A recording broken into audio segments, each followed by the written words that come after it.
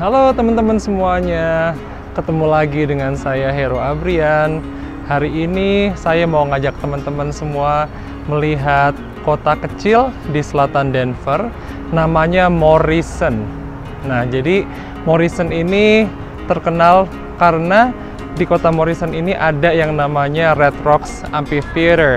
Jadi amphitheater itu adalah teater terbuka, dan keunikan Redrocks adalah dia terbuat dari batu-batuan. Jadi amphitheater alami kayak gitu. Dan juga di Morrison sendiri ini karena adanya Redrocks Amphitheater jadi berkembang menjadi kota kecil yang sangat turisti gitu ya. Gitu. Jadi di sini banyak pertokoan, butik gitu, restoran-restoran, dan suasananya juga sangat apik gitu. Karena pertama lingkungannya sendiri juga sudah bagus, yang kedua juga pemandangan alamnya tuh juga indah gitu. Sekarang saya mau ajak teman-teman lihat kota Morrison seperti apa. Yuk ikut saya.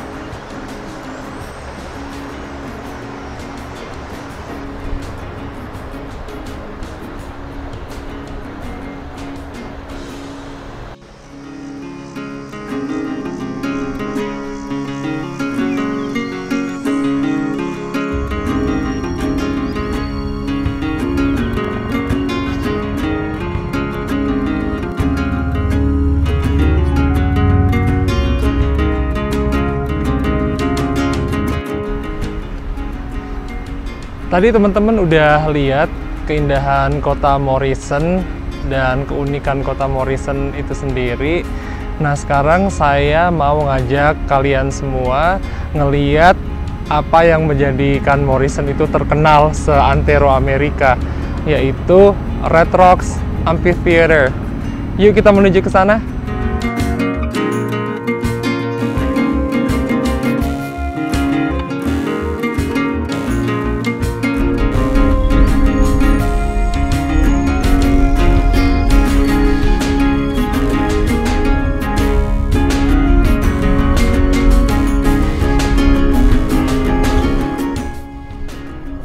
Teman-teman, kita udah sampai sekarang di Redrocks Amphitheater. Itu dari kejauhan seperti itulah penampakannya Redrocks Amphitheater. Jadi di tengah dua batu itu, dua batu besar tersebut, ada amphitheaternya gitu. Kita sekarang bisa jalan kaki ke sana atau bisa juga naik mobil, nanti turun sampai ke rampnya terus kita naik ke atas. Saya udah bikin video untuk yang ASMR channel saya.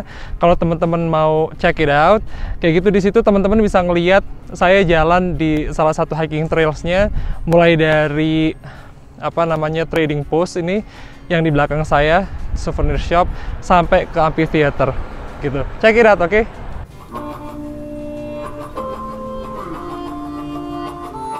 Sebelum kita menuju ke Redrocks Amphitheater, saya mau ngajak teman-teman ngeliat ke Colorado Music Hall of Fame yang terletak di dalam gedung Trading Post ini.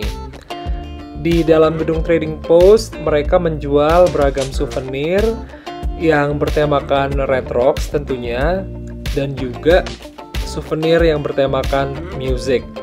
Karena banyak artis legendaris yang pernah manggung di Redrocks.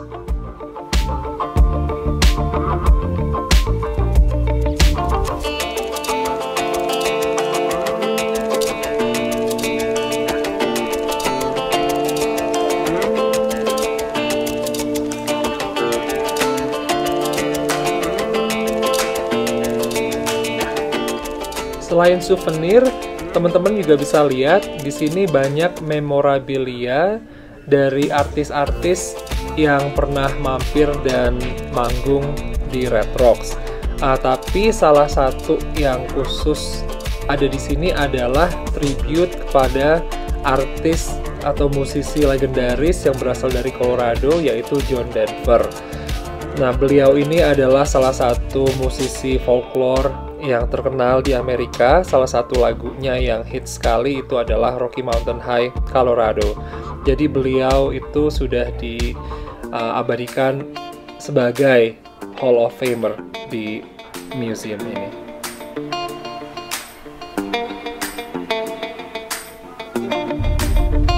Oke, sekarang kita menuju ke Redrocks Amphitheater supaya teman-teman bisa ngeliat seperti apa.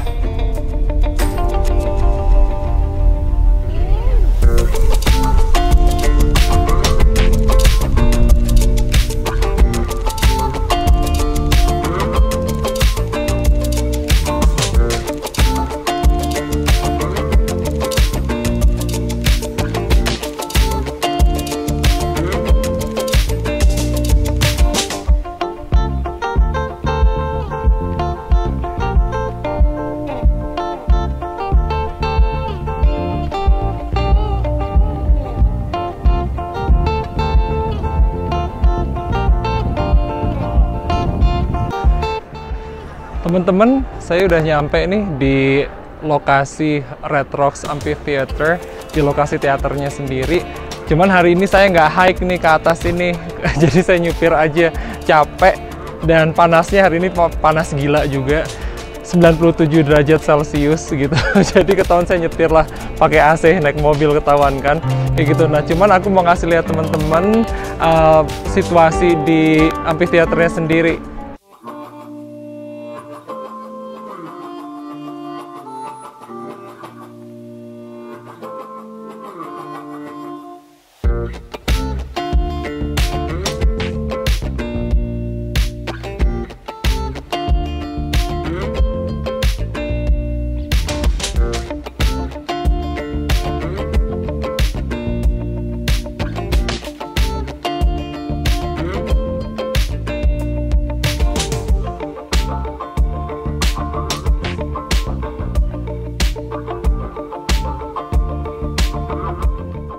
Dari platform atas tadi, kalau mau menuju ke tempat duduk di teater, disediakan akses tangga di sebelah kiri dan kanan dari platform atas tadi.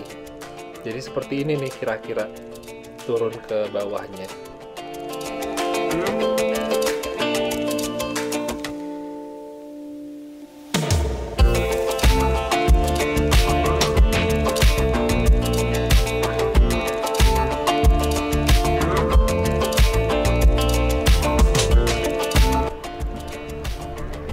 Nah, begini nih teman-teman rasanya kalau kita pas duduk di amphitheaternya gitu. Jadi ini memang dibikin seperti tangga-tangga begitu kan, namanya juga teater terbuka ya, kayak gitu. Dan kalau pas lagi hawanya bagus, kita bisa ngelihat downtown Denver nih. Dari sini kelihatan itu kotanya, kota Denver gitu. Oh iya, selain ada amphitheater terbuka ini, di lokasi yang sama juga mereka bikin museum rock and roll. Karena Redrocks itu sudah sangat terkenal menjadi salah satu tujuan buat konser-konser di Amerika gitu. Jadi kayaknya kalau buat artis-artis tuh kalau udah bisa konser di Redrocks itu buat mereka suatu prestasi banget. Dan memang akustiknya tuh di sini secara natural juga udah bagus, makanya dipilih sebagai venue concert dari tahun 1890 gitu. Saya pernah juga ngalamin, saya dengar sendiri orang nggak pakai sound system apa-apa, suaranya udah menggema banget dari panggung sampai ke atas itu kedengeran.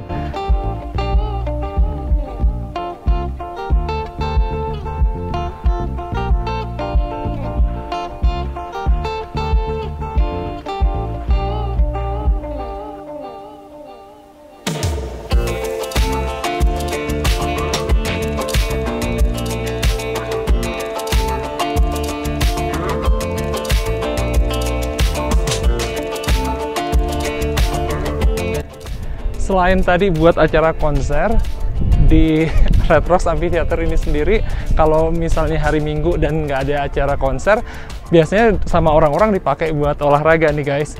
Jadi banyak orang-orang lari ke atas, turun naik ke bawah gitu. Bahkan kayak benches nih yang apa, bangku-bangkunya dibuat untuk push up. Ini saya lagi mau ngasih lihat teman-teman nih, saya mau naik ke atas mulai dari stage sampai ke puncak. Mudah-mudahan aku nggak pingsan nih, panas banget hari ini. Stop forget. The smell of pinyon, that burnt thing on the phone. Go to the sea.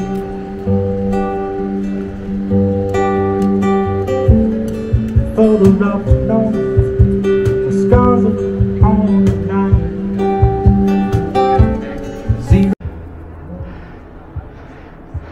Nah ini dia teman-teman di belakang saya, visitor center or museum yang tadi saya sebut. Kita mau lihat sekarang ke dalam, sekalian saya mau ngadem ini.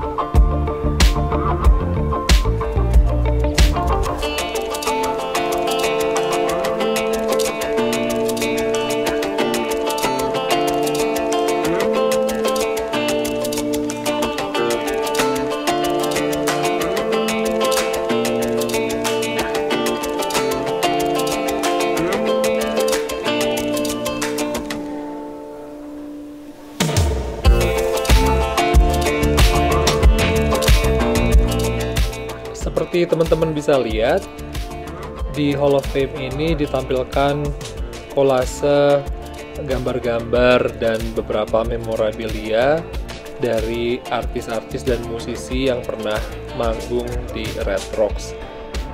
Cuma nama-namanya aja, nggak selengkap memorabilia yang tadi kita lihat di Trading Post.